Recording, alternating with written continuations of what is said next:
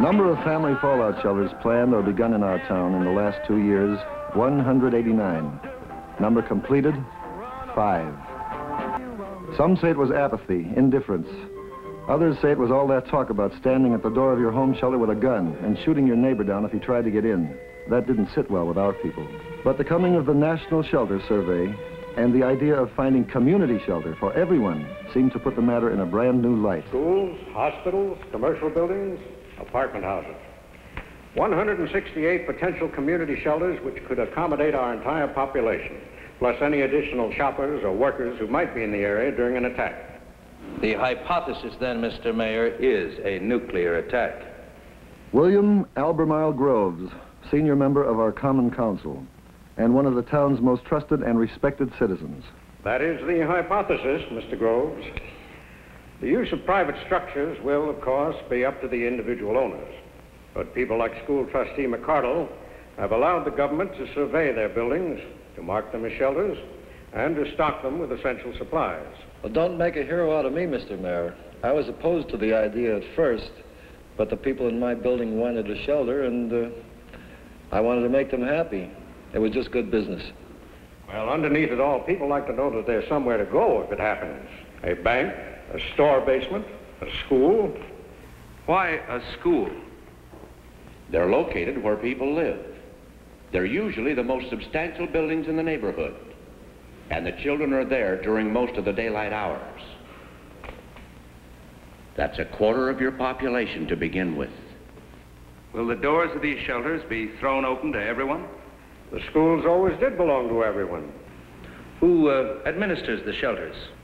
Not only is this not a matter for the schools, but in times like these, I can think of no more futile, negativistic approach than burrowing into the ground, and at these staggering costs.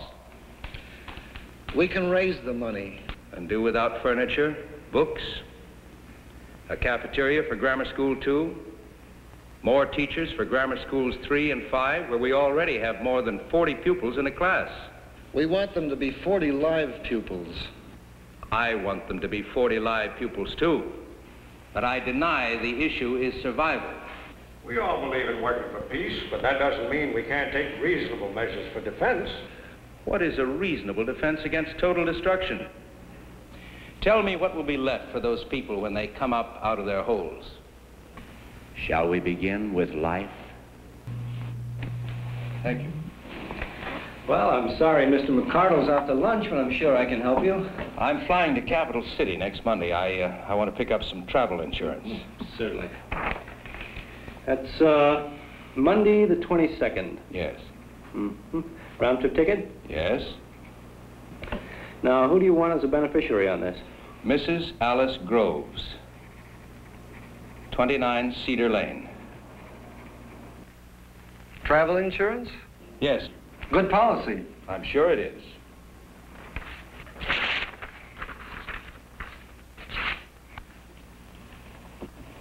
Why did you do that? Simple. I don't want you to waste your money. But you said it was a good policy. Do you realize what your chances are of being killed in an airplane crash? No. About 1 in 350,000. Practically negligible. People are killed. People are, that's true. But chances are not you with odds like that. I'm sure you can find better ways to spend your money. Well, George, I'm not doing this for myself. Yes, you mentioned your wife and child as beneficiaries. Don't they love you? Well, of course they do. How much? Very much. Well, then if you got killed, chances are they wouldn't even want to go on. Absurd. People have to go on. Even H-bomb survivors? All right. You've made your point, but my time is limited, so if you'll please get a new application. No. I wasn't fooling. I'm not going to sell you a policy. They sell them out at the airport, George, in machines. I only came here out of friendship. Show friendship to the people of this town. Give them some insurance. Fallout decays rather rapidly after a nuclear blast.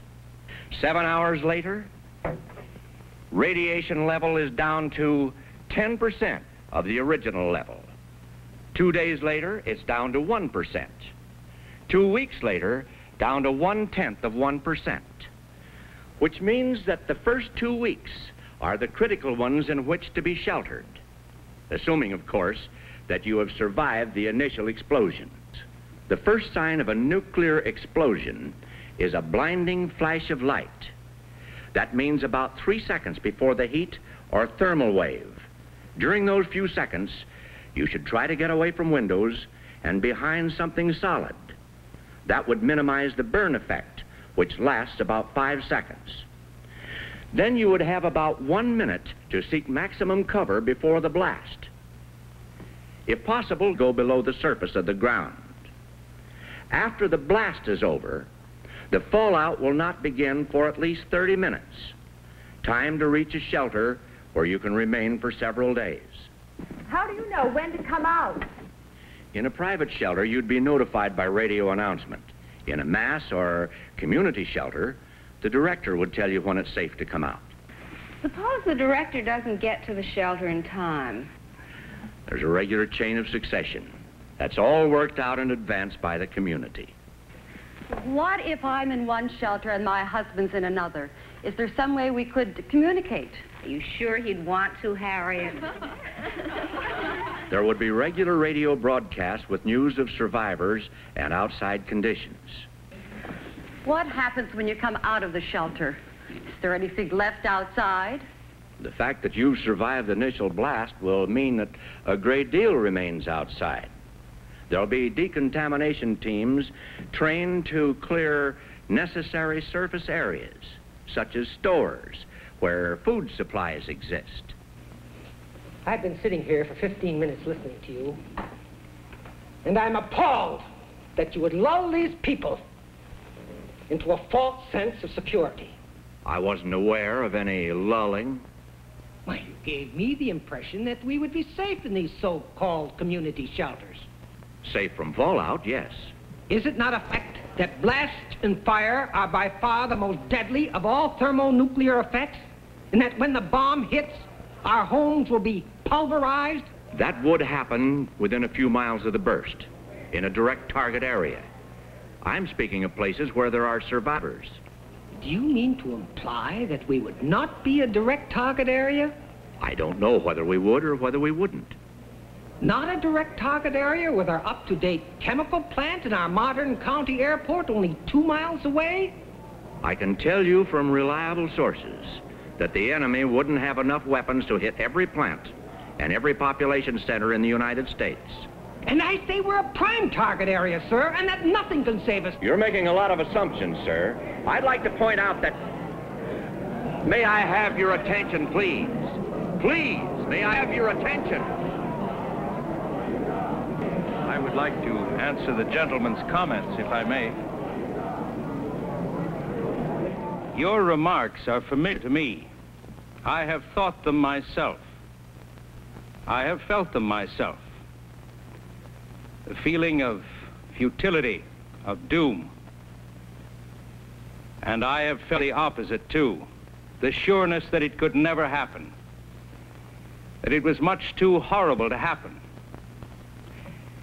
Then one day, I realized that these two apparently opposite views had much in common.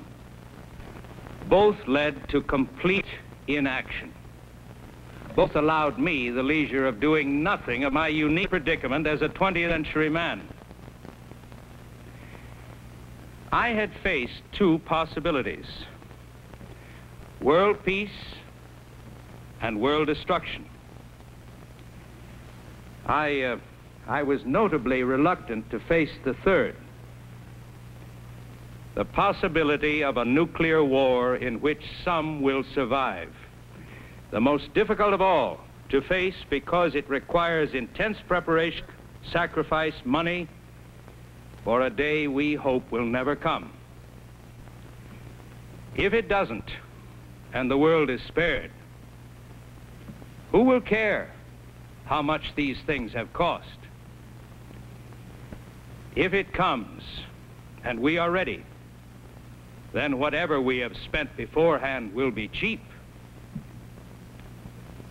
You might say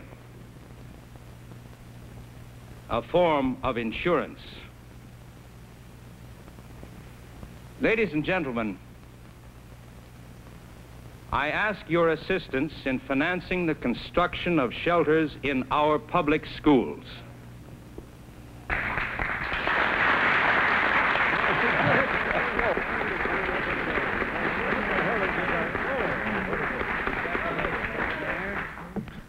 Tomorrow morning, I shall propose to the Common Council an ordinance by which the town corporation will share with those civic groups who wish to contribute the expenses of incorporating shelter facilities into our public schools.